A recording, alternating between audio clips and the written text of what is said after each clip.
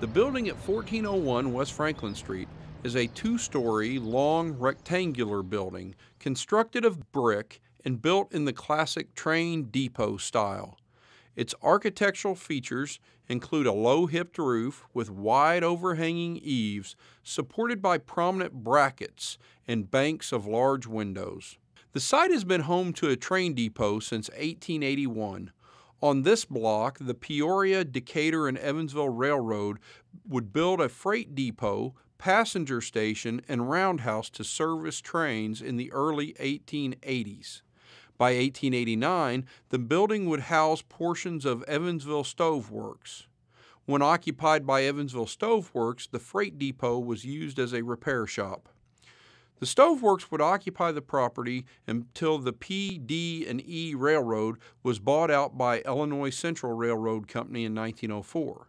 The building was used for many different purposes when owned by Illinois Central Railroad.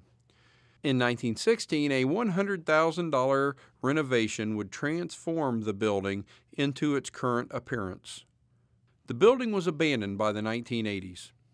In the early 1990s, it would be transformed and house many small businesses until Case Control leased it in 1994.